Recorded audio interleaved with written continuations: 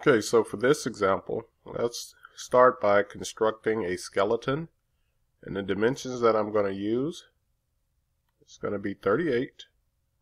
Then I'll draw a line going over 50, and I'll also create a line going 75 down, and then 12.5 over.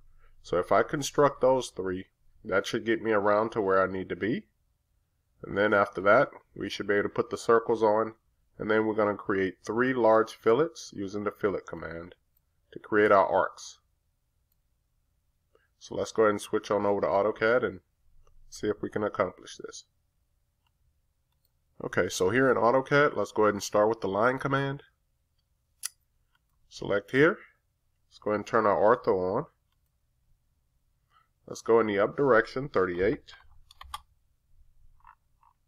I'm going to zoom out. Just pan down a little bit. I'm going to go over to the right, 50. From here, I'll go down, 76. And I'll pan up a little bit, and then I'll come back to the left here, a distance of 12.5. Escape. Let's go ahead and create our circles. So we're going to use a circle center radius. Let's go ahead and click it at this endpoint. And it has a radius of 12.5. Let's do the exact same circle here. So circle center radius. Select this endpoint. And since it's the same size, just hit the enter button. Let's go back to circle center diameter. Let's click right at this endpoint. It has a diameter of 12.5. And instead of going up and clicking the command button, you can just hit the enter key and it will take you back to the last command. Select this endpoint. It has the exact same size, so remember, always kind of give yourself a preview of the circle and then just hit the enter button on your keyboard. Here at the bottom, I have a circle center radius at this endpoint of 6.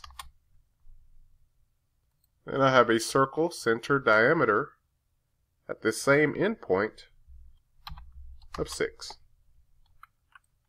Let's go ahead and delete these lines. Let's take a look at the Fillet command. Radius 165 is my radius.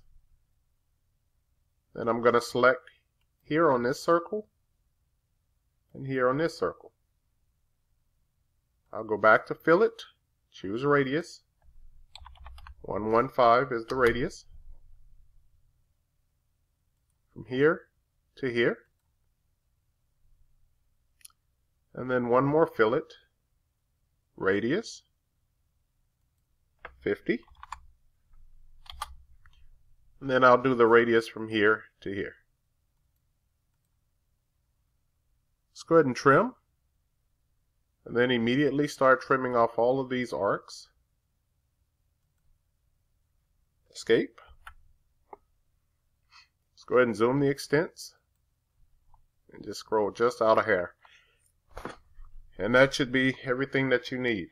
Okay, so go ahead. Thanks for watching this.